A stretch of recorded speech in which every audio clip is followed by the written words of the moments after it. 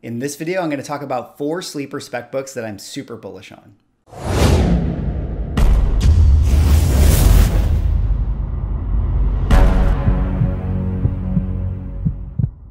Ladies and gentlemen, welcome back to another video with Swaggle. And in this video, I got 4 sleeper spec books that I'm going to talk about. That's right, it's a sleeper spec books with Swaggle video. And I'm very, very excited about this one because I've gone full PEPE Silvia over here, digging into Marvel Unlimited, reading about this stuff and trying to connect dots. I'm absolutely going crazy. This whole box is PEPE Silvia! But before I get into the books for today, if you guys could drop me a like or comment or subscribe if you're enjoying the content, help support the channel, do one of those things, and I would appreciate it. All right, that said, let us get into the picks here today.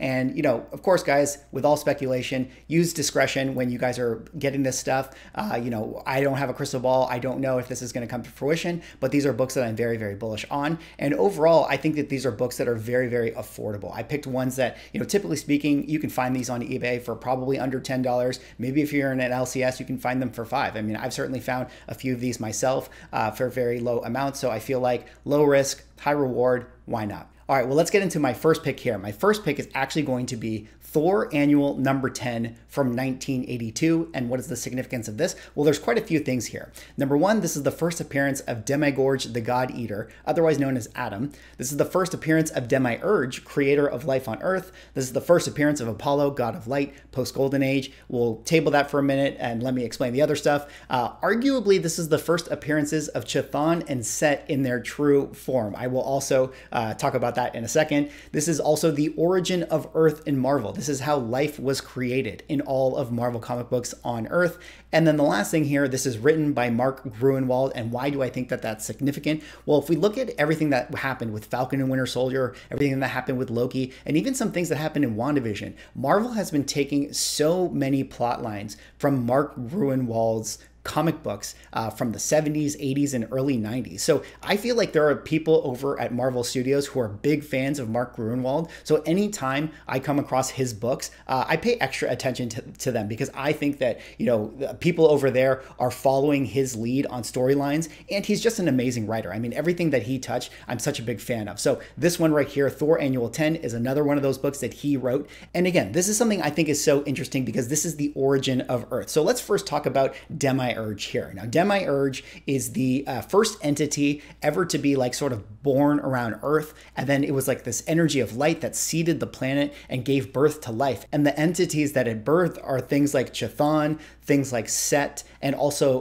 Gaia, who is, you know, of course, in Norse mythology, like the mother of Earth, you know. So this is like a super, super important book in terms of like building the lore and the foundation. So now, why do I think it's important to, you know, say the MCU or whatever? Well, we already have the Darkhold in the MCU, and everybody knows that that book was written by Chthon. Well, who created Chthon? It's actually Demiurge here. And then how did Chthon get banished to this other plane? Well, he was chased off by Demigorge, who is the son of Gaia and, you know, the son of Demiurge itself. So I can tell that I have already lost you guys here. This whole box is PEPE Silvia! But needless to say, this is super, super important world building. If we're going to get the history of Chthon and having him write the Darkhold, then I actually think that they're going to have to look at this book, and we might start to see some of the crazy things like Demiurge and Demigorge, etc., etc. Now let's talk about this footnote that I have where it says arguable first appearances of Chthon and Set's true form. Now, I know what you guys are thinking. You guys are thinking, hey, Chthon's first appearance is in Marvel Chillers #1 next to Modred the Mystic. And what I would say to you is that if that's Chthon's first appearance as a giant smoke creature, then Fantastic Four Rise of the Silver Surfer did Galactus perfectly as a giant smoke creature. So I don't know. To me, I don't feel like that's his actual first appearance, knowing what he actually looks like. So I would actually table that as being, you know, an incantation of some kind of the Chthon demon. Now, we also have the appearances in the Avengers 186 and 187, where Scarlet Witch was, you know, enslaved by Chthon. I mean, maybe we want to talk about that. There is a panel in Flashback that sort of has Chthon writing down the Darkhold, so that could be his first appearance. But this book right here has this panel right here, which everybody, you know, it references whenever they're doing Marvel lore videos. Maybe you've seen a Comics Explained use this panel before. This one right here, as you can see, has the actual true form appearances of Chthon, Gaia, and set. So I think that this book, regardless, maybe this is not necessarily the first appearance of these characters, but this is the first time we got their origin, what they actually sort of look like at that time. These are like interpretations of that. But regardless, if you want to call it the first true appearance of their actual form, what they actually look like, it doesn't really matter. I just think that this is just an extra added bonus as to why this book is important and why this book has significance to the Marvel Universe. So overall, Thor Annual number 10, I feel like if we're going to get the history of the Darkhold and we're going to lay the foundation for Chthon, they're going to have to explain this in some kind of way. And these, all connect to the Celestials as well, because the Celestials didn't create life on Earth. They just tampered with life on Earth that was actually created by Demiurge. We're going to continue to talk about sleeper spec books in a second, but before we do, let's take a minute to talk about the sponsor of this video, 9panel. Now, I recently met these guys. These guys are collectors themselves, and they spent the last 4 years talking to dealers, vendors, buyers, LCSs all across the nation, trying to figure out a better way to buy and sell comic books online. And they created this thing called 9panel, and I gotta tell you, I'm a big fan of this. The comics on 9panel are actually listed by reputable sellers and LCSs all across the US. It's easy to search for key books or browse by comic-specific categories. On 9panel, I can buy from as many shops as I want in a single checkout, and all transactions are secure and protected from fraud. If I want to sell books, I can set my own policies and create a custom branded shop page with filter and search features for my buyers, and their smart listing process helps me create better listings in less time. 9panel is a marketplace built just for comics by comic collectors who love comic books. So go check out 9panel and buy a book today. All right, let's go on now to the next book here. And the next book is actually going to be Thor Annual number 11 from 1983. And what is the significance of this? Well, there's a few things here. One, it's the first appearance of Eitri, who is, of course, the character that Peter Dinklage played in Infinity War, the dwarf who created Mjolnir and Stormbreaker. Number two, this is the origin of Thor. Now, I know what you guys are thinking. You're thinking, no, the origin of Thor is actually in Journey into Mystery 83 or Journey into Mystery 89. Now, that's kind of true, but not actually true as far as what we know of Thor. Those origins were actually about the Donald Blake version of the origin of Thor. Now, there's also Thor 300, which also goes into Thor's origin, but this one right here, Thor Annual number 11, this to me is the true origin of Thor as far as like getting the most in-depth version of where he was born, how he was born, what he was like growing up as a kid. This is also, of course, the first appearance of Eitri, who created Mjolnir. So you get the origin of Mjolnir being created in this book, which I think is really awesome.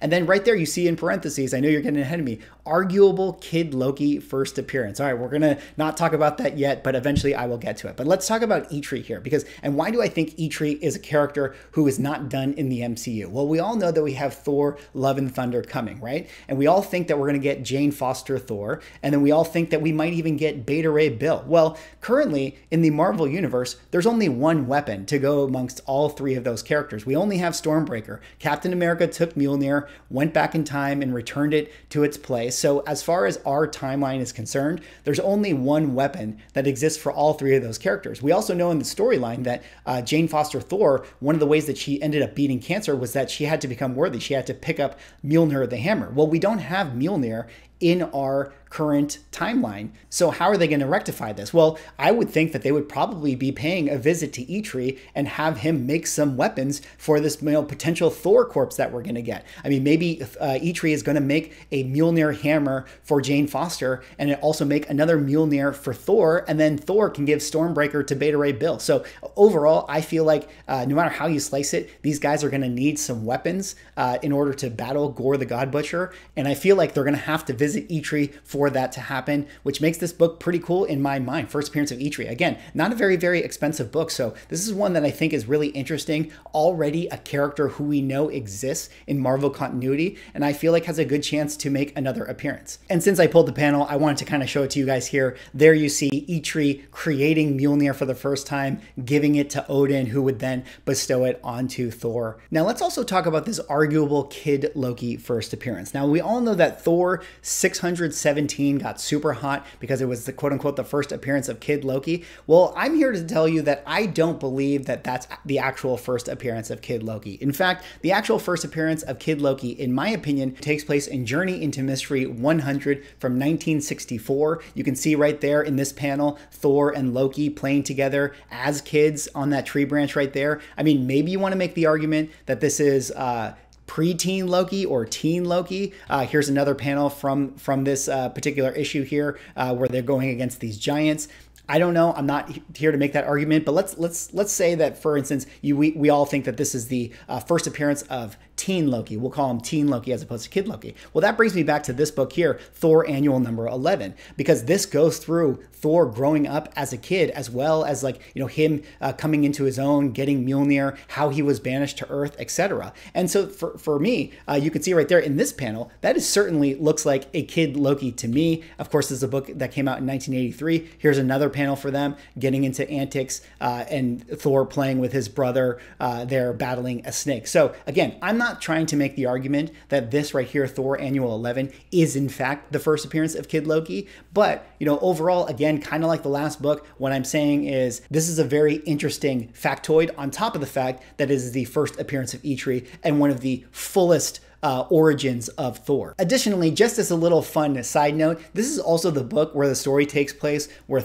Loki actually cuts the hair of Sif. You can see that in the panels right here. And of course, we know in the Loki show, they made reference to this when he went into his memory flashback of Sif. So I thought that that was pretty fun that they actually pulled this particular plot line from this comic book. All right, moving on to my next sleeper spec book with Swaggle here. I have Avengers number 165 from 1977, written by Jim Shooter. And what is the significance of this? Well, this is the first appearance of Henry Gyrick, everybody's favorite evil politician. Henry Gyrick, you guys remember Henry Gyrick?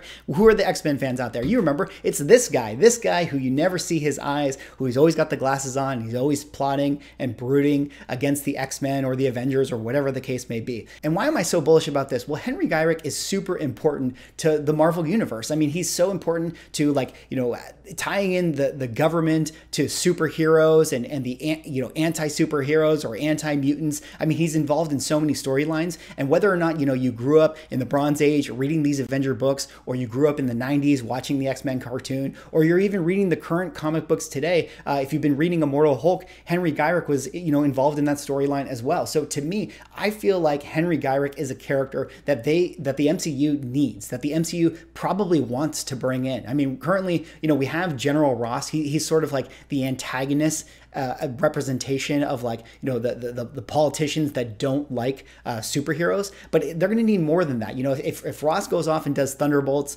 and, you know, maybe Julia Louis-Dreyfus' character of Contessa, she continues to sort of do her dark thing, like, who's going to be the public-facing figure that is also anti-superhero or anti-mutant? I feel like Henry Gyrick is the guy, and I feel like this is a character that is important to the Marvel universe, especially knowing that in the comic books, he actually has a lot of ties to the Thunderbolts as well. You know, he has connections to them. He has a lot of ties to Sword, who of course was introduced in WandaVision. You know, he has connections to Abigail Brand. So I feel like he's a perfect character to bring into the MCU that can weave through different properties and always be, like, you know, the thorn in the backs of superheroes as it relates to the government. All right, well, let's go on now to my last sleeper spec book here. My last book is going to be Marvel Team Up Annual number 5 from 1982. And what is the significance of this? Well, again, there's quite a few things here. Number one, it is the first appearance of Atra, creator of the Serpent Crown. We will talk about the Serpent Crown in a second. Number two, it is the first appearance of Frog, Emperor of Lumeria. Of course, he is a deviant. We will also talk about that in a second.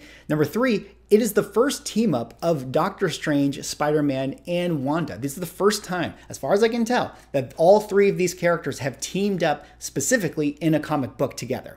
Also, this is the first 7-headed version of Set. You know, I already talked about Set.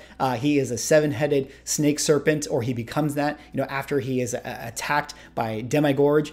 This is the first time that we actually see him in that form. And then also, this is written by Mark effin Gruenwald. What do you got to say? I've already talked about why I think Mark Gruenwald is important. But why do I think that this storyline is so important? Well, to me, this I feel like is a storyline that is the convergence of a lot of things that they've been setting up in the MCU. For starters, we're talking about a team up of Doctor Strange, Spider-Man, and Scarlet Witch here. We all know that, you know, Kevin Feige has already talked about the fact that WandaVision and Spider-Man and Doctor Strange 2 all kind of relate to each other in some kind of trilogy, in some kind of way. We know that he's been pulling from Mark Gruenwald's storylines, and this is the book where those three actually team up to fight some great evil. Additionally, let's talk about this first appearance of Frog here, Emperor of Lemuria. Now, without to go on a tangent with a whole history lesson, all you need to know is that Lemuria is a city where the deviants would reside. It was one of their empires long time ago, and Frog was one of their emperors in that specific city. Also, Atra, who also lived in that city, was also a deviant. He created the Serpent Crown. So now I don't think that the Marvel is going to like introduce the Serpent Crown. I believe that that might be a story that they save for Namor the Submariner. If they bring in Namor, Serpent Crown is one of his big storylines with Atlantis attacks. But overall, what to me, I feel like they're taking from is the fact that there is this evil entity thing, aka the Darkhold, that was created by some evil power,